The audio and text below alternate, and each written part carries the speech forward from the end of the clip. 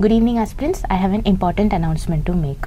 The third pre-fit batch of Shankar IAS Academy is about to commence on 9th of March 2023. There are total 71 tests and each test contains 50 questions. It will be really helpful for you to brush up on the basics, so kindly enroll in the program and make the best use of it.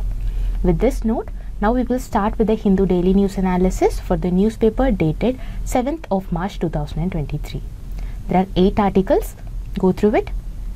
Now we will start with the first article discussion.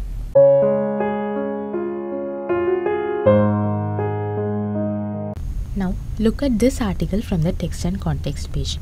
This article is talking about the multilateral reforms that are being pushed forward by India through the G20 platform. As we all know, India assumed the G20 presidency in December 2022. Upon assuming the G20 presidency, India stated that its agenda would be inclusive, ambitious, action-oriented and decisive. India also said that its primary objectives are to build consensus over critical development and security issues and thereby deliver global goods. So, India has placed multilateral reform as one of its top priorities, and this is why the G20 Idea Bank, that is the Think 20, placed multilateral reforms as one of its priorities. Besides this, a task force was also created by the Think 20 for this purpose. It is called the T20 Task Force towards Reformed Multilateralism, that is TF7. This task force aims to construct a roadmap for multilateralism 2.0. So this is the background. In this discussion, let's understand some points about multilateralism as provided in the article. Before that, the syllabus relevant to this discussion is highlighted here. You can go through it. First, let's see some points about G20. See, G20 is expanded as the Group of 20. It is a premier forum for international cooperation on the aspects of international economic and financial agenda. It brings together the world's major advanced and emerging economies. G20 was created in response to the financial crisis of the 1990s, and this forum recognizes the countries that are not adequately represented in global economic discussions. So, in December 1999, the finance ministers and central bank governors of advanced and emerging countries met for the first time in Berlin, Germany. An informal dialogue was conducted on key issues for global economic stability. So G20 was founded in 1999 as a forum for the finance ministers and central bank governors to discuss global economic and financial issues. Know that India was also a founding member of G20. After 1999, the finance ministers and central bank governors met annually. Know that G20 was raised to the summit level in 2008. This was to address the global financial crisis of 2008. The G20 countries together represent around 90% of the global GDP. They also make up 80% of the global trade and 2/3 of the world's population. The members of G20 are displayed in the map here. You can go through it. Also, G20 has no permanent secretariat. The presidency of the G20 rotates annually among its members. So this time India assumed the G20 presidency. As I said earlier, India is placing multilateral reform as one of the top presidential priorities. Now we will move on our focus to multilateralism. First of all, what is multilateralism? The term multilateralism refers to an alliance of multiple countries or organizations. So they work together to achieve a common goal or deal with a pressing problem. Now, what are the issues surrounding multilateralism? See, today multilateral cooperation is facing multiple challenges. The first and foremost crisis is due to persistent deadlocks. These deadlocks arise because of the difference of opinion among the countries on a particular issue. Due to this issue, multilateralism has lost the trust of the majority. Apart from this, multilateralism is also facing a utility crisis. This means the powerful member states are thinking that multilateralism is no longer useful for them. For example, many countries took an unilateral approach during the global vaccination drive against COVID. Countries wanted to protect their people first and they stocked up the vaccines. There is nothing wrong in prioritizing our own country first. But a crisis of this nature needed a multilateral approach. Only if everyone gets vaccinated, the spread of the virus will end. But that was not the priority then. In addition to these problems, the increasing great power tensions, deglobalization, populist nationalism, the pandemic and climate emergency added to the hardships in pursuing multilateralism. So these roadblocks led countries to seek other arenas including bilateral, plurilateral and minilateral groupings. This subsequently contributed to further polarization of global politics. So these are all the issues surrounding multilateral cooperation. Now let's see the importance of multilateralism. See, most of the challenges that the countries face today are global in nature and they require global solutions. For instance, climate change, migration, macroeconomic instability and cyber security. All these can be solved only by collective measures. Apart from this, disruptions such as COVID-19 pandemic have reversed the social and economic progress that the global society made in the past couple of decades. These issues stresses upon the importance of multilateralism. So we can say that world is in the need of reformed multilateralism. But reforming multilateralism is not an easy task. And it is a very difficult task for a variety of reasons. Now we will see what are those reasons. The first reason is that multilateralism is deeply rooted in global power politics. So if we take any action to reform multilateral institutions or frameworks, it would automatically seek changes in the current distribution of power. See, any modification in the current distribution of power is not at all an easy task. This is because the modifications may have adverse implications on the world if it is not done cautiously.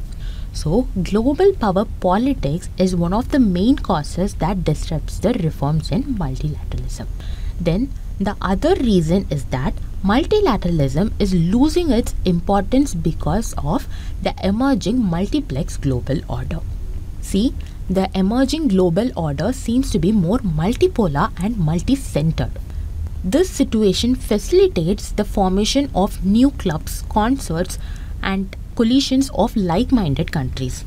This in turn challenges the reform of older institutions and frameworks. Therefore, this disrupts the process of multilateralism reforms.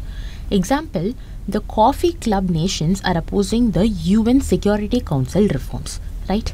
So these are some of the reasons that hinders the reforms in multilateralism. Now moving on to see about the options that are available before India to bring reforms in multilateralism through its presidency. To fix the issues with multilateralism, G20 should devise multiple solutions. Currently, the idea of multilateralism reforms lies only with elite circles and some emerging powers. Therefore, G20 should first focus on setting proper narratives of multilateral reform. In this line, G20 should constitute an engagement group, and that should be dedicated to bring the narrative of multilateral reform to the forefront.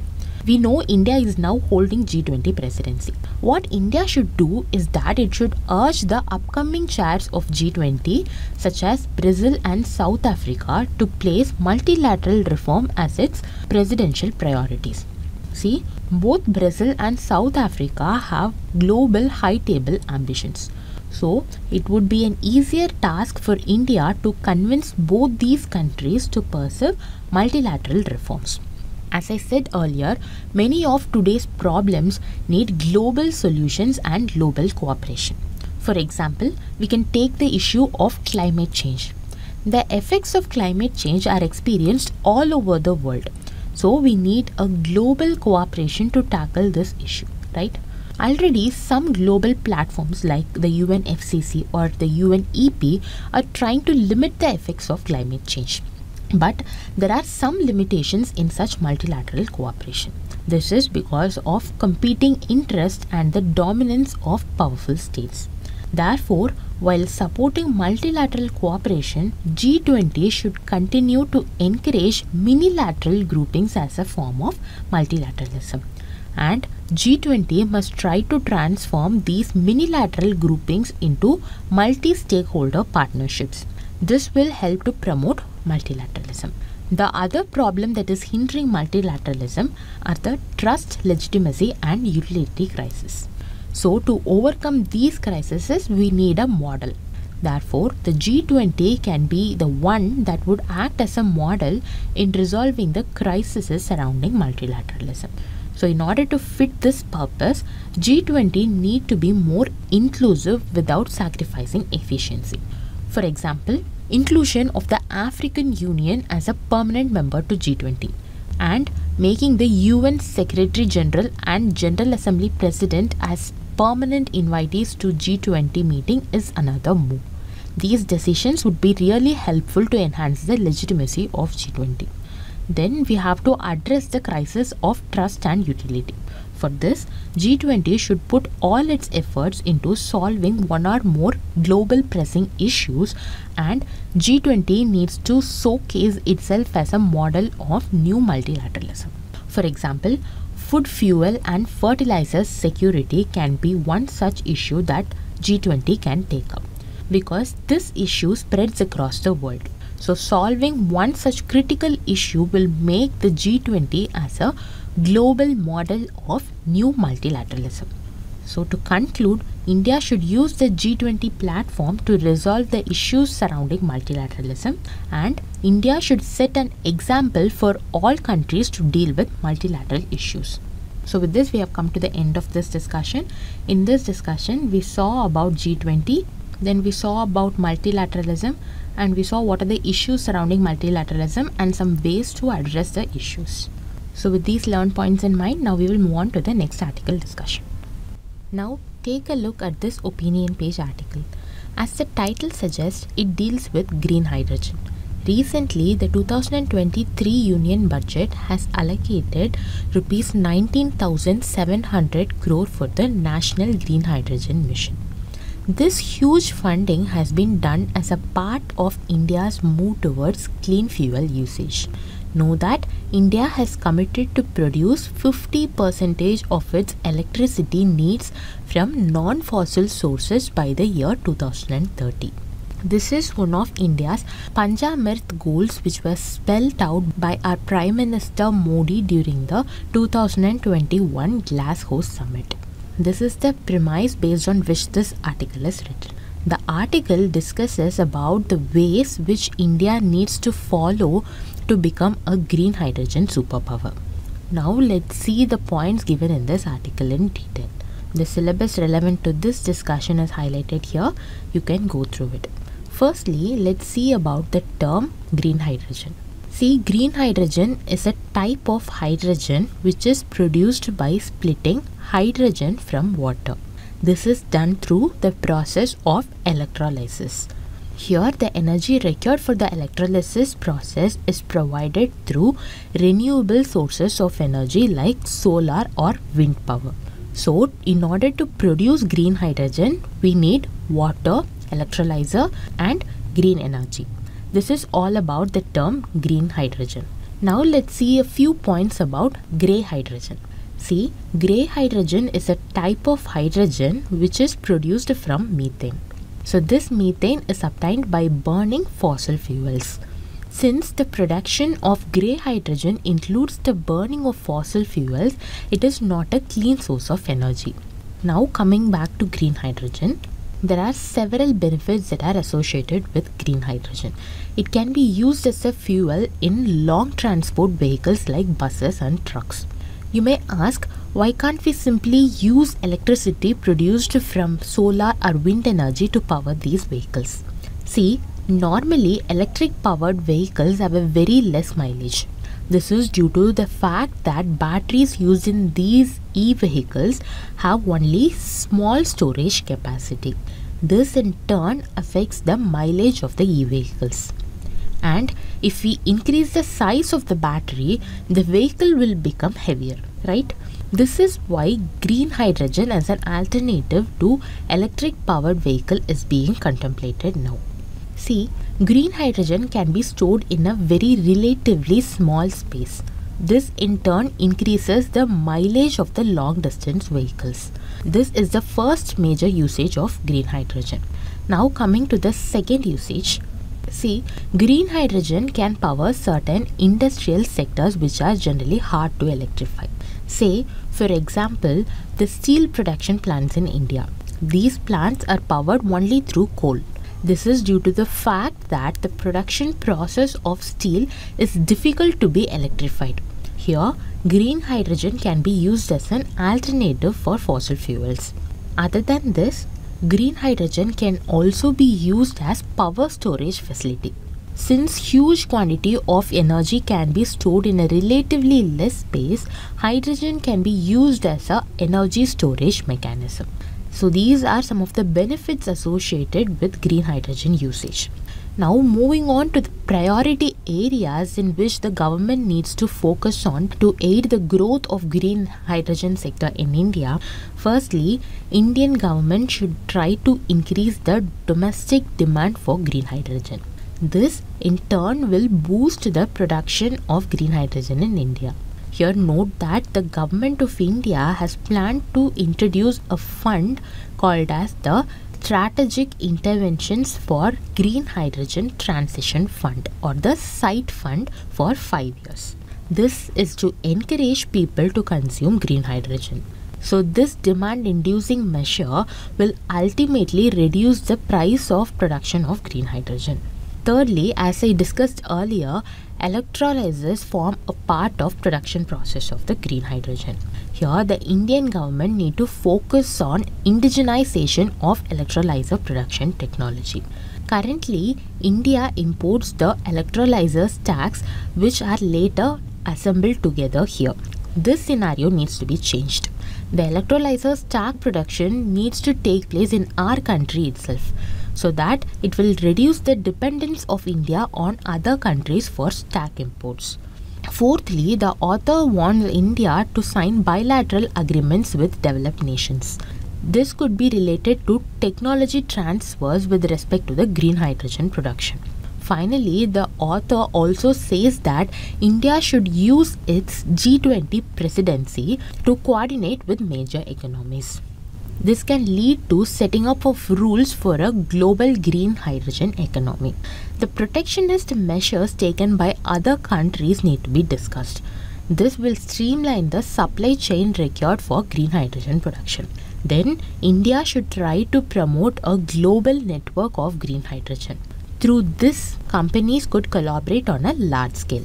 So these are some of the steps which India can take to increase its production of green hydrogen. With this, we have come to the end of this discussion. So through this discussion, we saw what is green hydrogen. We saw that it is a type of hydrogen which is produced by splitting hydrogen from water through the process of electrolysis. Then we saw how it differs from grey hydrogen. Since grey hydrogen is produced by burning of fossil fuels, it is not a clean source of energy like that of green hydrogen. Then we saw what are the benefits associated with the usage of green hydrogen. And finally, we saw what are the priority areas where the government needs to put its focus to aid the growth of green hydrogen sector. So with this, we have come to the end of this discussion. With these points in mind, we will move on to the next article discussion. See, this editorial article is written in the backdrop of the recent Maharashtra political controversy cases. The author focuses only on two important provisions enacted in the 10th schedule, and he tries to reveal the exact intention behind the anti-defection law. So these provisions include the provisions for the split of a political party and the provisions for the merger of political party. So in this context, let us try to understand some important points given in the article. Before that, the syllabus relevant to this discussion is highlighted here. You can go through it. As you all know, the 10th schedule, popularly known as the Anti-defection Act. It was included in the Constitution through the 52nd Amendment Act of 1985. During its enactment, the law had two goals in mind. The first was to curb the act of defection by disqualifying the defecting member. So, a defecting member is a person who switches sides. The second was to protect political parties from weakening due to instability. Both of these are dangerous for a democratic country like India. Indian democracy is fundamentally based on a party system. That is, in Indian context, stable democracy cannot exist without stable parties. But due to frequent defections, even the most well-organized political party could not keep their flock together. They ultimately become weak when politicians have a tendency to abandon one party for another, right? So, our complex institution demands unity of purpose, ideological clarity, and cohesiveness among elected representatives. So, in this manner, the anti-defection law acts as a tool to promote stability. The author here talks about the provisions related to split and merger of political parties. See, paragraph 3 of the 10th schedule talks about the provision of a split in the political party. Here, political party is a different term and original party is a different term. This paragraph originally said that if a split occurs in a political party and this results in a faction and 1/3 of the legislators move out of the party and join that faction, those members could get an exemption from disqualification. The point to note here is that 1/3 of the legislators would get protection only if there was a split in the original political party. But this paragraph was removed from the Indian Constitution by the 91st Constitutional Amendment Act of 2003. With the deletion of this paragraph, a split in the original party is no longer a defense against disqualification. So this is in order to prevent a political party from buying legislators from other parties. Now coming to the provisions of merger of two political parties. See, if a member voluntarily gives up the membership of the party when his or her original party merges with another party, then they will not be disqualified. Know that this condition is applied only when 2/3 of the members of a political party have agreed to such a merger. Here, merger of a political party is a precondition to seek exemption from disqualification. So, here it is very clear that the legislators do not have the freedom to bring about a split or merger because they are legally restrained by the anti-defection law. Only the original party can do that, and the legislators only have the choice to agree or not to agree to this split or merger. So, ultimately, only a merger of a political party provides the basis for claiming protection from disqualification. So this is the first thing that you have to note from the article. Secondly, in the Maharashtra case, the first question to be decided by the court is whose whip is valid. See, an elected member of a house shall be deemed to belong to a political party by which he was set up as a candidate for election. So, a whip can be legally issued only by the original political party which sets them up as candidates in the election. In this case, the party which can legally issue the whip is the Shiv Sena led by Uddhav Thackeray, because this is the party which set them up as candidates in the last election. So, to conclude, legislators have no freedom under the 10th schedule to split or bring about a merger of their party with another. Only the original party can do that, and the legislators just have the choice to agree or not agree to it. A whip can also be legally issued only by the original political party which set them up as candidates in the election. With this, we have come to the end of this discussion. In this discussion, we saw about the anti-defection law and the provisions related to split and merger of parties. With these points in mind, we will move on to the next article discussion. Now, look at this article here. According to our Prime Minister, India is trying to ensure minimal dependence on foreign countries in healthcare. He also said that two schemes, namely the Pradhan Mantri Jan Arogya Yojana and Jan Aushadhi Kendras, have led to the healthcare savings of the patients. This is about the news article given here. Using this opportunity, let us learn about Pradhan Mantri Jan Arogya Yojana. If you want to know about Jan Aushadhi Kendras, watch our 1st March 2023 analysis. Now, this Ayushman Bharat Pradhan Mantri Jan Arogya Yojana is a centrally sponsored scheme under the Ministry of Health and Family Welfare. So it was launched on September 25, 2018. The aim of the scheme is to secure the lives of 50 crore individuals. This comprises of 10.74 crore poor families in urban and rural areas. Now coming to the components of the scheme. See, this scheme is an umbrella scheme of two major health initiatives. One is the Health and Wellness Centers and the other one is National Health Protection Scheme. First, let us see about the Health and Wellness Centers. So under this component of the scheme, 1.5 lakh sub-centers will bring healthcare system close to the homes of the people. So basically what these centers do? These centers will provide comprehensive healthcare. This includes non-communicable diseases. Also maternal and child health services are also included. Here I have given some of the services provided by the Health and Wellness Centers. Just go through it. Now we will see about the second component, which is the National Health Protection Scheme. This scheme provides a benefit cover of rupees 5 lakhs per family per year. This cover will take care of almost all secondary care and most of the tertiary care procedures. I repeat, almost all secondary care and most of tertiary care, which means it does not concentrate much on primary health care. Then this component of Pradhan Mantri Jan Arogya Yojana involves direct benefit transfer. The benefit cover includes pre and post hospitalization expenses. Besides this, a defined transport allowance per hospitalization will also be provided to the beneficiary.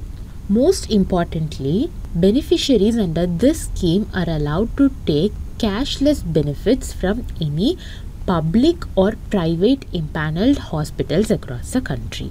Before concluding the discussion, finally let us see about the eligibility criteria for the scheme. Since the scheme aims at providing healthcare to poor families, the beneficiaries are decided on the basis of deprivation criteria, which is given in the socio-economic caste census database. So, some of the beneficiaries include families having only one room with kucha walls and roof, families having no adult member between age 16 to 59, female-headed households with no adult male members between the age of 16 to 59, disabled members and no able-bodied adult member in the family, SC or ST households. So similarly, you can go through other criteria as well. So with this, we have come to the end of this discussion. In this particular discussion, we saw about Pradhan Mantri Jan Arogya Yojana. So we saw that there are two components for the scheme. One is the Health and Wellness Center and other is the National Health Protection Scheme. Under the first component, the scheme seeks to upgrade more than 1.5 lakh health facilities, and under the second component, the scheme provides a benefit cover of rupees 5 lakh per family per year. So with these points in mind, now we will move on to the next article discussion. Take a look at this data point. This data point talks about the trend in post-pandemic recovery of the Indian economy. So in this background, let us understand few facts given in the data point. See, GDP grows when demand for goods and services produced in an economy grows. Because with more demand, manufacturers produce more to meet that demand. GDP is nothing but the value of all the goods and services produced within an economy over a period of time, right? So there are basically four sources from which demand originates.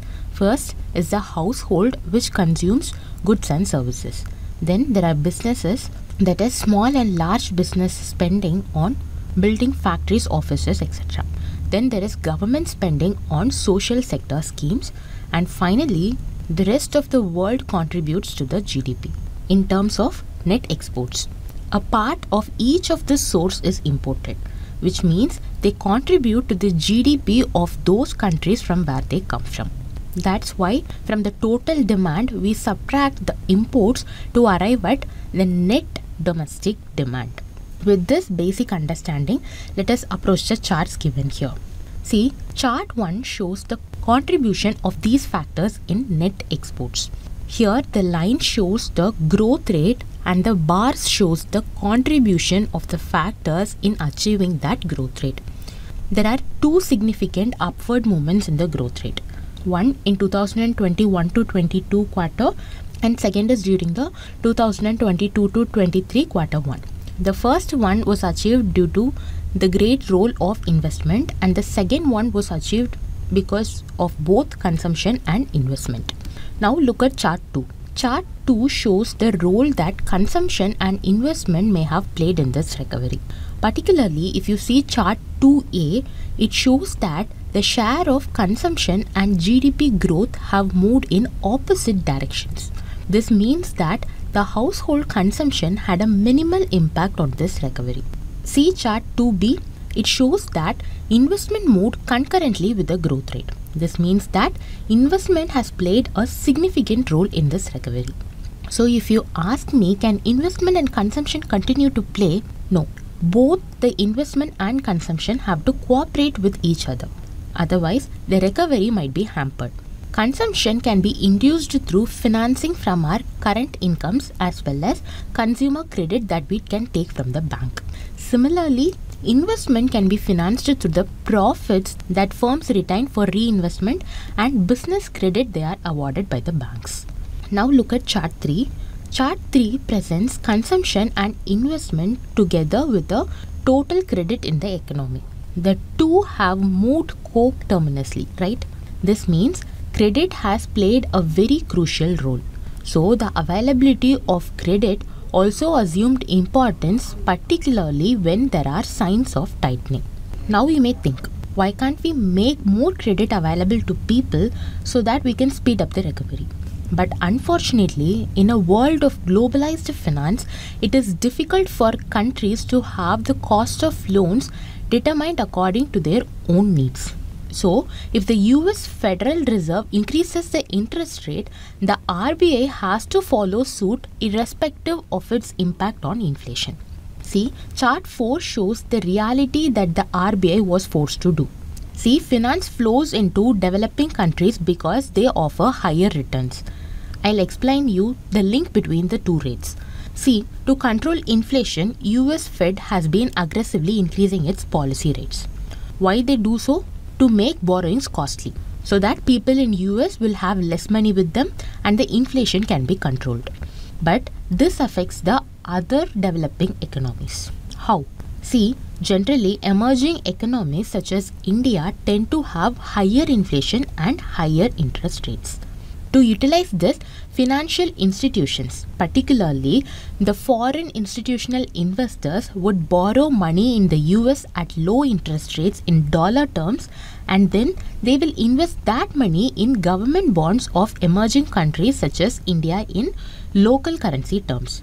By doing this, they will earn a higher rate of interest because of the difference in the interest rates. But when the US Federal raises its domestic interest rates, the difference between the interest rates of the two countries decreases. This makes India less attractive for currency carry trade. Consequently, some of the money may be expected to move out of the Indian market.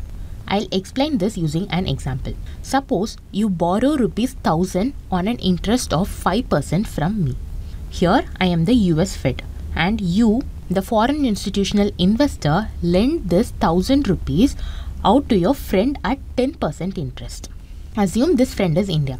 Now you will pay me, that is US Fed, an interest of ₹50. But you will get ₹100 from your friend as interest. So this difference is your profit. This same principle applies here as well. But now if I say I lend to you only at 10%, then you can't lend it to your friend and earn a profit if he is going to pay you the same interest of 10%, right? Investors find no use or find it less attractive to invest in India. This is a cause of worry for emerging economies like India. The extra return that investors get can be seen in chart 4 as the gap between the Fed rate and the repo rate. If the US Fed rate rises, the RBI has to increase the repo. Otherwise, capital will fly out and this will lead to loss in the value of our currency. In fact, despite this rise in repo, capital has still flown out, which has devalued the rupee. In the absence of this rise, there would have been a greater flight and further loss in the value of rupee. See, if the US Federal Reserve increases the interest rate, RBI has to follow suit irrespective of its impact on inflation. But if we increase the interest rates, our currency will also get devalued. So keeping in mind that we are at a crucial stage, we need to take calculated moves. So we can conclude that in the post-pandemic, the contribution of households and business is very low. To improve that, we can increase the consumption and investment by financing through credits. In this news article discussion, we saw the post-pandemic trends of recovery in the Indian economy. So with the learned points in mind, now we will move on to the next article discussion. For our next discussion, we are going to take this small article here. It says that the Saudi tourism minister signed an agreement with the Turkish central bank governor. This is to make a $5 billion deposit in Turkey's central bank. This is about the news article given here. In our discussion today, we are not going to go into the details of this agreement. Instead, we are going to see about the location of Turkey. See, Turkey is very frequently occurring in the news now. So you should know about the water bodies in and around this area from prelims perspective. Firstly, we will see about the location of Turkey. Look at this image. Can you locate where Turkey is? It is this small part in the violet color. Its location is quite unique actually. It is a transcontinental country. It is located in Western Asia and a small enclave in Thrace in the Balkan region is in the Southeast Europe. Now let us see about the bordering countries of Turkey. For that, look at this map here. Turkey is bordered by 8 countries. Bulgaria to the northwest, Greece to the west, Georgia to the northeast, Armenia, Iran and Azerbaijan to the east, and Iraq and Syria to the southeast. Apart from this, the country has water boundaries as well. It has the Mediterranean Sea to the south, Aegean Sea to the west, the Black Sea to the north. So this is about the location of Turkey. Now let us see about the Black Sea. Look at this map here. The Black Sea is located at the southeastern extremity of Europe. It is bordered by Ukraine to the north, Russia to the northeast, Georgia to the east, Turkey to the south, and Bulgaria and Romania to the west. Now let us see about Caspian Sea. As you see in this image, Turkey is closer to the Caspian Sea. The Caspian Sea is bordered by 5 countries: Kazakhstan, Turkmenistan, Iran, Azerbaijan and Russia. Finally, let us see about the Mediterranean Sea. Today, 21 countries have coastlines on the Mediterranean Sea. They are Spain, France, Monaco, Italy, Malta, Slovenia, Croatia, Bosnia and Herzegovina, Montenegro, Albania, Greece, Turkey, Syria, Cyprus, Lebanon, Israel, Egypt, Libya, Tunisia, Algeria and Morocco. With this, we have come to the end of this discussion. So in this particular discussion, we saw the location of Turkey and we also saw the water bodies surrounding it. With these learned points in mind, now we will move on to the next article discussion. Have a look at this news article. See, this year nearly 6.37 lakh olive ridley turtles have arrived for mass nesting on the Rishikelia coast in Kanjam district of Odisha. This is a new record for the beach. Last year, only around 5.5 lakh olive ridley turtles came to this site for mass nesting. But this year it has increased. So this is the crux of the news article given here. In this backdrop, let's understand some points about olive ridley turtles from our exam perspective. See, the olive ridley turtles are the smallest and the most abundant of all sea turtles found in the world. It inhabits the warm waters of Pacific, Atlantic and Indian Oceans. These turtles spend their entire lives in the ocean. Olive ridleys migrate thousands of kilometers between feeding and mating grounds in the course of the year. You should note one interesting fact here. The female olive ridleys return to the very same beach to lay their eggs from where they first hatched. During this phenomenal nesting, up to 6 lakhs and more female olive ridleys emerge from the water to lay eggs. And this happens over a period of 5 to 7 days. So this unique mass nesting phenomenon is called aribada. Know that the coast of Odisha in India is the largest mass nesting site for the olive ridleys. This is followed by the coasts of Mexico and Costa Rica. Now talking about the characteristics of olive ridleys grow to about 2 feet in length and about 50 kg in weight. Know that the olive ridley gets its name from its olive colored shell, which is heart-shaped and rounded. The male and females grow to the same size. However, the females have a slightly more rounded shell as compared to the male. Now talking about their food habits, olive ridleys are basically carnivores. They feed on jellyfish, shrimp, snails, crabs, mollusks and a variety of fish and their eggs. Now talking about the threats that are faced by olive ridleys face serious threats across their migratory route, habitat and nesting beaches. The threats are due to human activities such as unfriendly fishing practices, development and exploitation of nesting beaches for ports and tourist centers. In addition to this, olive ridleys are extensively poached for their meat, shell and leather. Apart from this, the most common threat faced by olive ridley is the accidental killing through entanglement in trawl nets and gill nets. This is occurring due to uncontrolled fishing during their mating season around the nesting beaches. Now finally, let's see about the conservation status of olive ridley turtles. Firstly, olive ridleys are categorized as vulnerable under the IUCN Red List of Threatened Species.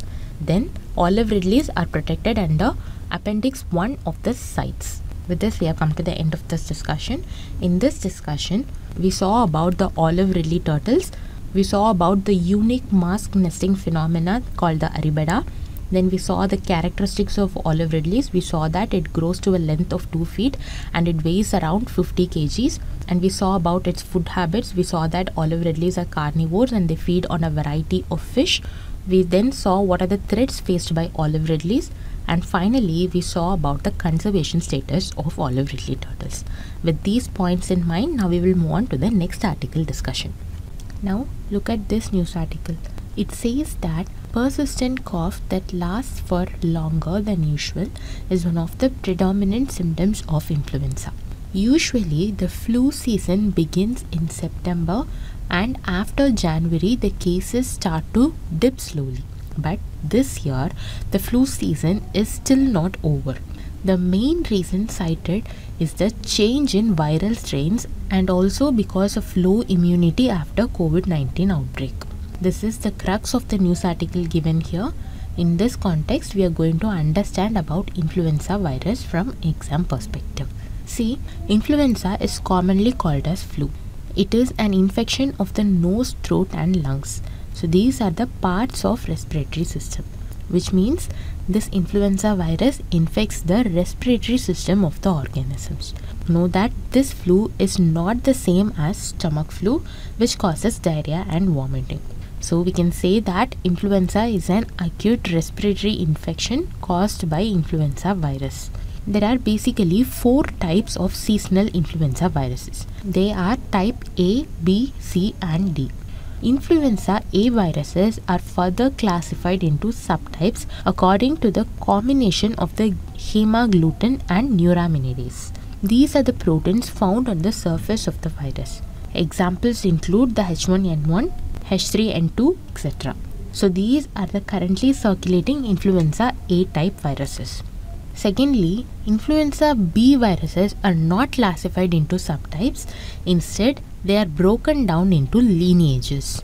Currently circulating influenza type B viruses belong to either B Yamagata or B Victoria lineage. Then influenza C virus is detected less frequently and they usually cause mild infections. Because of this reason, they do not present public health importance. Then influenza D viruses primarily affect cattle and they are not known to cause illness in people. So these are the types of influenza virus. Now coming to the symptoms, influenza is characterized by sudden onset of fever, cough, which is usually dry cough, and patients also experience headache, muscle and joint pain, severe malaise, that is the patients feel uneasy and unwell, then sore throat and runny nose. The cough can be severe and it can last up to 2 or more weeks. Know that more people recover from fever and other symptoms within a week. But influenza can cause severe illness or death in people at high risk, that is people with chronic medical conditions, or vulnerable section, that is children, pregnant women and old age people. Now how does the virus transmit? See, it transmits very easily.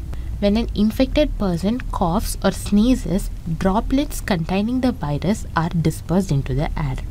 These infectious droplets can spread up to 1 meter. And when these droplets loaded with viruses infect people, they get the flu. The virus can also spread by hands contaminated with influenza viruses. So, to prevent transmission, people should cover their mouth and nose with a tissue when they cough. Apart from this, people should also wash their hands regularly. With this, we have come to the end of this discussion. In this discussion, we saw about the influenza virus. We saw that influenza is a virus that infects the respiratory system of the organisms. We saw what are the types of influenza virus, and then we saw about the symptoms and the transmission of the virus. With this, we have come to the end of the news article discussion. Now we will move on to the next part of our discussion, which is practice questions. First, we will start with the prelims practice question. Today we have 5 questions. 4 questions will be discussed by me and the remaining 1 will be the quiz question for the day. Question number 1.